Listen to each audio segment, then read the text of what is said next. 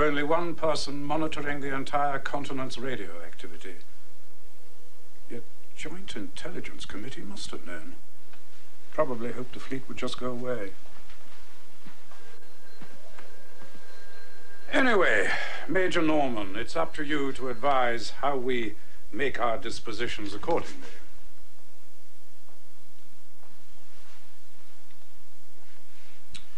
I'm going with Gary's contingency plan, sir, because I've had no time to form an assessment of my own. We have resources to defend one beach, choosing the deep one on the assumption it'll be landing craft we face. If, on the other hand, they have modern amphibious personnel carriers, it'll be the shallow beach they use. Have we had any intelligence? No intelligence. Only one MI6 man in Latin America, even if he is in Argentina. Then it'll be bingo or bollocks.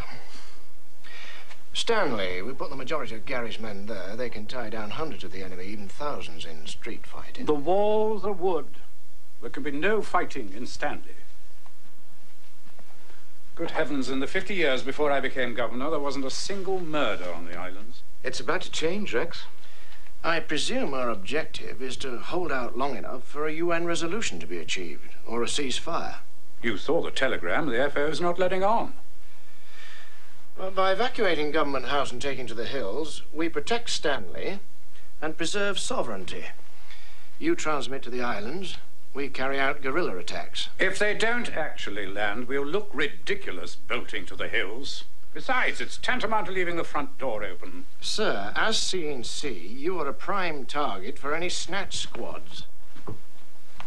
The enemy will have excellent cover, including the only trees on the island, I believe. As for the walls, you said it yourself.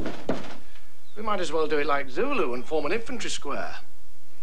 It's a long way to the hills. Rough ground. Sir, you've approved the plan.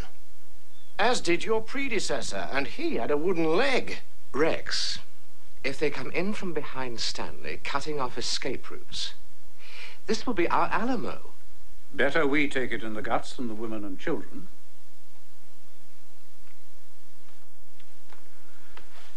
Thank you, gentlemen.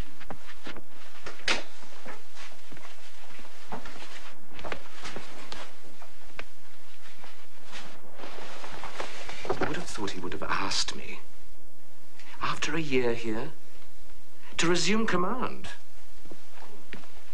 C&C. Never commanded anything more than a Spitfire myself. But then you were one of the few, weren't you, Rex? No, I'm afraid not. I missed the war by a whisker.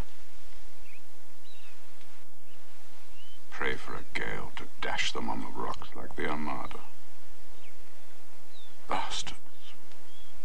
Bastards. Buenos Aires or London?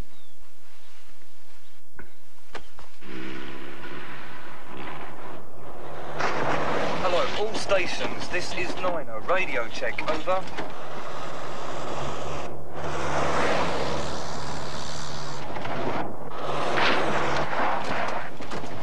What kind of weapons training are they?